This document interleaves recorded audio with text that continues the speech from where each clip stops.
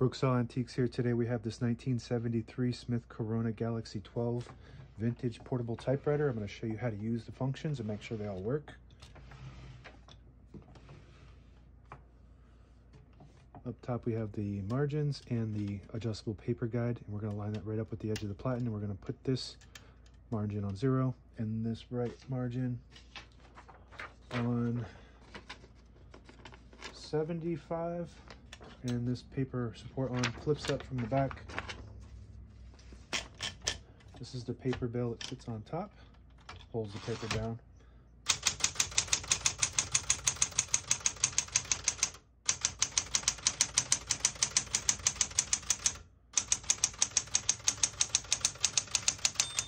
Once you hear the bell, you're at the end of the margin. You hit this line space, gets you back to the beginning, and skips 1, 2, or 3.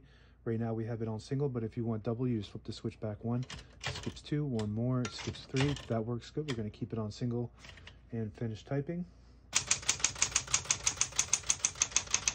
As you can see, all the keys type nice and none of them skip or stick. I'll type a sentence in red on the next line and switch from black to red. There's a switch on the right side here. You flip that down to the red marker and it'll print the bottom portion of the ribbon.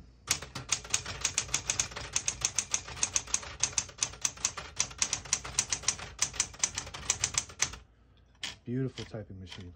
Very good condition, well maintained over the years. Print looks good. This is the typewriter that I would probably type on if I was daily typing, but I'm not. I'm just a mechanic.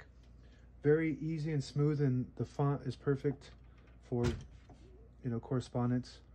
To pull the page out easy, you just flip this switch on the right and it unlocks the rollers underneath the platen, allowing you to pull the page out easy or load thicker paper like carbon copy or cardstock. Make sure you flip that back before you load the next page, or else it won't load correctly. I'm gonna flip that down for now.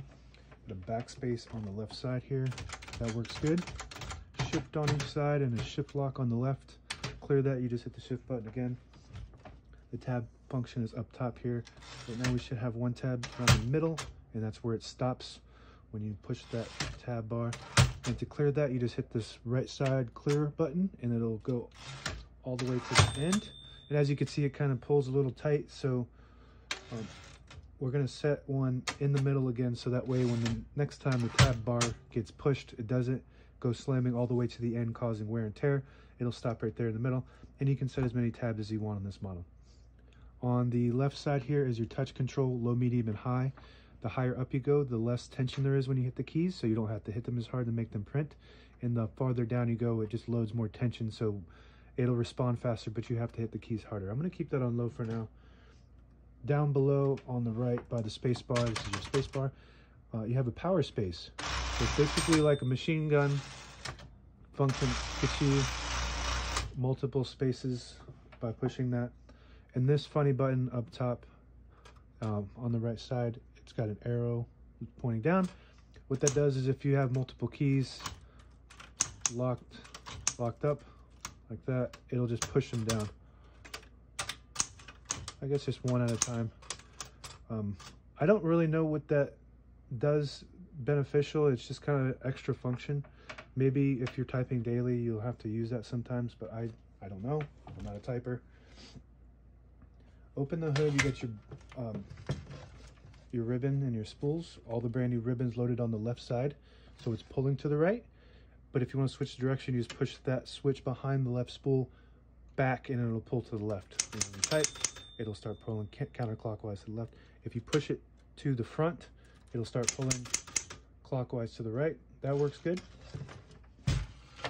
We're going to push the color selector back up to black so it prints the top portion of the ribbon next time we type.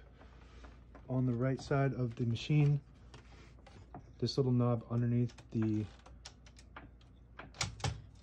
knob here is the locking mechanism. So if you hold it up, it will release the carriage, and then you can put it right in the middle, and that's for when it's in the case, and it lines right up in the case with this knob so it doesn't bounce around and it protects your escapement. I believe the official word for that function is the escapement throwout. This is your carriage release on the right side, and this is your carriage release on the left side. Both work good. And these plastic, you gotta be careful with these. These are made of plastic and they do break off if you don't close the case carefully enough when you're putting it back in the case. And if you push in that button, it'll disable the spacing when you turn the knob. when you don't press it, you hear those clicks. Each one of those clicks is one space, and also the same function as when you pull this lever down, which is right below the line space, and that disables the spacing, so you can get to an exact spot on the page without having to navigate through each one of those spaces. And that's it. Now available on eBay or Etsy. Search Brooksaw Antiques.